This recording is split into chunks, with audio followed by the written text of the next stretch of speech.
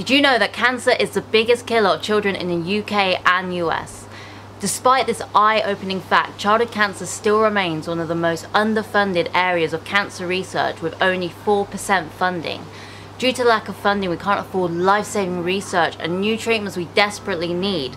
Therefore, children with cancer have to face out-of-date treatment plans and harsh long-term side effects such as infertility and even secondary cancers. Effectively, we're letting cancer win. I don't know about you, but I can't just stand and watch that anymore. So it's about time we took control and got our revenge. Are you in? Yes, I thought so. Cancer said if you screw with us, we'll screw with you. To win the fight against childhood cancer, we need to do two things. Share this video so we can spread childhood cancer awareness, and secondly, donate to your local childhood cancer charity, whether it be Children with Cancer UK or the National Paediatric Cancer Foundation, so they can fund life-saving research we deserve.